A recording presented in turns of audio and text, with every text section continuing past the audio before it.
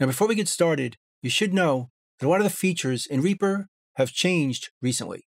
So in order to follow along correctly, make sure you're using Reaper 7.19 or newer. So I have a project set up here, and I've already recorded 3 takes of a vocal. And we're going to comp to choose the best pieces of each. But before we do that, I want to label some sections based on how I like those pieces or phrases. So let's hear take 1. You're never here when my tears dry. And let's say I really like this phrase right here. We could put our cursor on that spot, right click, go down here to take markers, and add a take marker at that cursor position. That opens this dialog. We can give it a name. We could also give it a color. Let's choose green for good. And we could also add a length to our take markers. Let's just put in 1 for now, as we can change it later. Now we have a take marker right here. And we can change the length of it by grabbing over here. Notice the cursor changes. And we can change the length based on the section we liked. But let's say it's just this phrase. Then we can move on to take 2. And let's say this line we thought was pretty bad. We can put our cursor there, right click, go to take markers, add a take marker at our cursor again.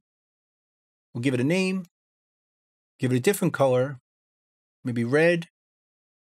And this time, we're not going to add a length, as we can do that later. That adds this marker here. Hold on Alt on the PC, Option on the Mac, and just drag from here to here to choose the length we want to use. Now for the third take, let's say we loved it. But instead of putting our cursor right here, we could choose the length with a time selection. Drag from here to say here, right click, go to take markers, and this time we'll choose to add a take marker at the time selection. Give it a name, give it a color, let's choose blue, and the length is already chosen based on the length of the time selection. Now we have a take marker that length, but again, we can still adjust it later like this. Now we can also duplicate our take markers, Control on the PC, Command on the Mac, and just drag it to duplicate them, or delete them, Alt on the PC, Option on the Mac, and just delete them like that. Now if you don't want to go through the trouble of giving each take marker a name and a color, we can use rank markers instead. Once again, we listened to this line, and we thought this section was good. We'll put our cursor right here, go to take markers, but instead of adding a regular take marker, we can add an uprank take marker at the cursor. And that adds a smiley face or an uprank marker right there, letting us know we liked this line. We can give it length, Alt on the PC, Option on the Mac, choose the length of that line. Let's go to here. If we listen to take 2, once again, we thought this line was bad. Put a cursor right here, go to take markers, but this time we'll add a downrank take marker at the cursor. And that puts a sad face or an upside down smiley face over here, letting us know we thought this line was bad. Again, we could give it some length. And if we move on to the third take, once again, we thought this section sounded great.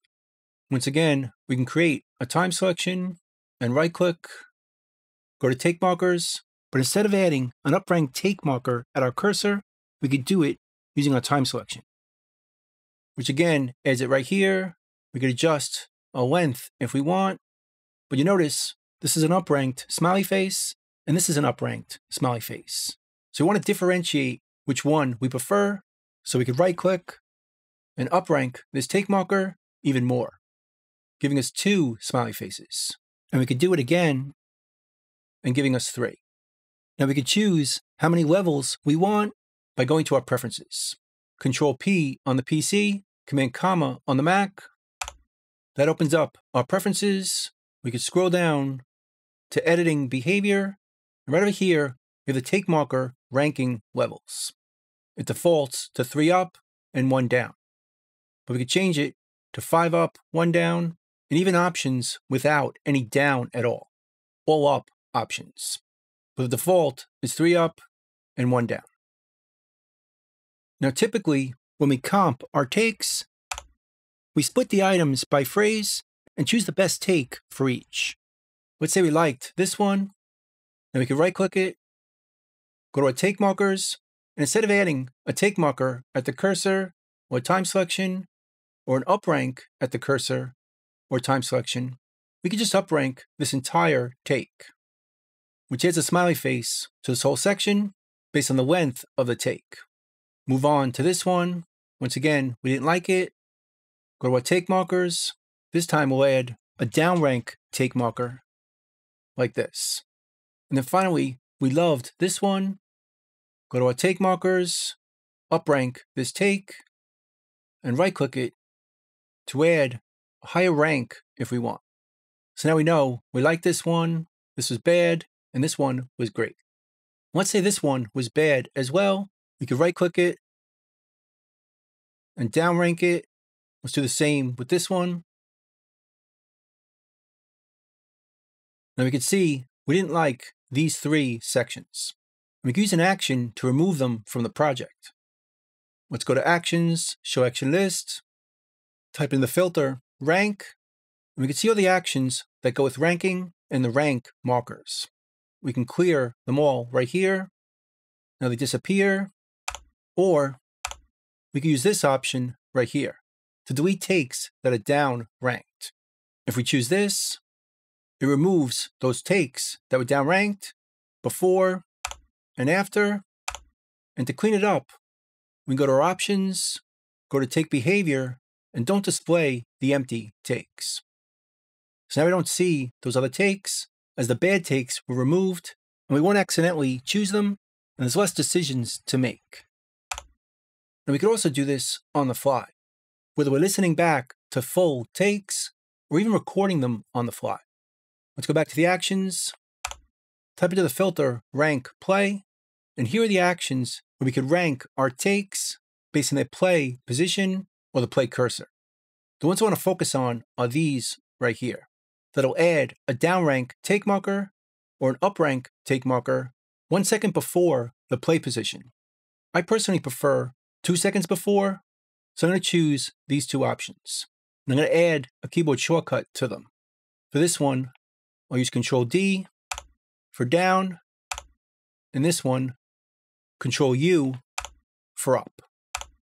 So now I can play this back and add up or down rank markers on the fly, and they'll be placed 2 seconds before I hit those keyboard shortcuts. You're never here when my tears dry. You're never around to see me thrive. When it's my birthday or my day off, you got other plans and can't show up. It's now labeled on the fly 2 seconds before I hit that keyboard shortcut to label or rank each phrase. But the only problem with this is we only get 2 choices, either up or down. Of course, later we can go back and up rank it more, but what I prefer to do is just cycle through them on the fly. And we could do that with a different action. Instead of rank play, let's type in rank mouse. And there's an option right here to cycle through up rank or down rank levels for a take marker at the mouse position. Set a keyboard shortcut to this. And now, on the fly, I can put my mouse at any spot I want, typically before each phrase, and then just rank each section. So if I put it here, hit that keyboard shortcut, it ranks it up 1 level. But if I keep my mouse there and hit it again, it goes to 2, 3, or an upside down smiley face, or down ranked. So you do this on the fly, while listening back, or again, even while recording. So let's give it a shot. You're never here when my tears dry. You're never around to see me thrive. When it's my birthday or my day off, you got other plans and can't show up. So once again, we labeled each section on the fly just by hitting the keyboard shortcut multiple times to cycle through each choice. Now so far, we just did this with takes, but this will also work with fixed item lanes. Here I've turned the track into fixed item lanes. Here's the 3 lanes, and here's the lane we're comping into. Here's the choices we're making. We could hit the T key to switch each area, or just click in the area to choose that lane. And if we go to the comp area, we could hit the T key and switch the comp areas that way. But we could also use our rank markers within this to rate our takes before we choose them. So if we go back to the actions, instead of searching rank mouse, let's search rank comp. And there's 3 actions that'll work in the comp areas. This one will up rank it, this one will down rank it, but again, it's a bit more useful to use this one to cycle through the different rank levels without having to change them later. So set a keyboard shortcut to this. And now I can put my mouse in the area, hit that keyboard shortcut, and it rates that comp area with 1 smiley, or 2, 3, or a down rank marker. So let's say this one's pretty good. Hit the T key to switch to the next lane, and this one's bad. Just cycle through it. And this one was great. So let's give it 3 up ranks. Then we can move on to the next section, hit the T key to switch takes. Again, we could do it from up here. And in fact, we could rate it from up here as well, or rate it from anywhere in this area. Hit the keyboard shortcut, and it rates this area, and we see the result in the comp lane. So let's say this one was bad, switch lanes, and rate it. This one's really good, and this one was okay. Move to the next one, hit the T key to switch takes. Let's say that one was great, this one was bad, and this one was pretty good. So now we rated a bunch of comp areas, which we could also do even if we're viewing one lane. So if we click over here, now we're just seeing one lane, the comp lane. And from here, we can still switch our lanes using the T key, lane 1, 2, and 3 in each area. We could also rate it like this. Put our cursor here, hit that keyboard shortcut, switch it to down rate, 1 smiley, 2, or 3, or any option we want. Switch the lane, and switch how we rate it. And the benefit of this is when you're working with maybe 15 or 20 passes, you're going to want to go back and recomp many times. And by rating these first, we could skip over these and just listen to this and this, or this and this, to choose the final comp we're going to use.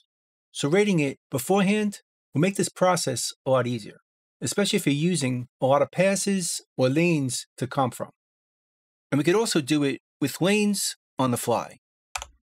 Here we have 3 lanes where we haven't started comping yet, and we can listen back to each lane just by soloing each one.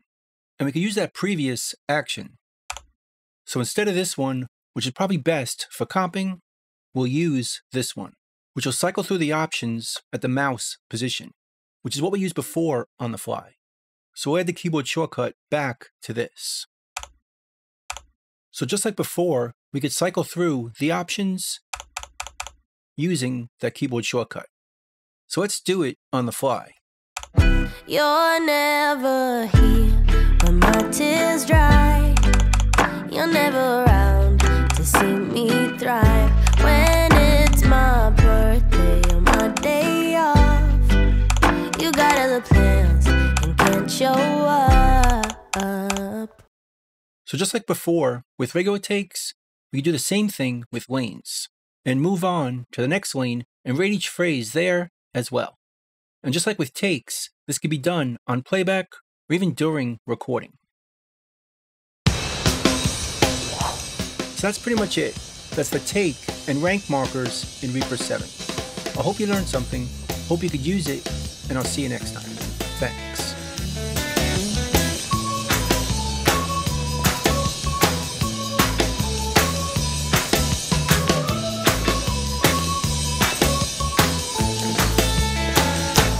Bingo, boys, let's go.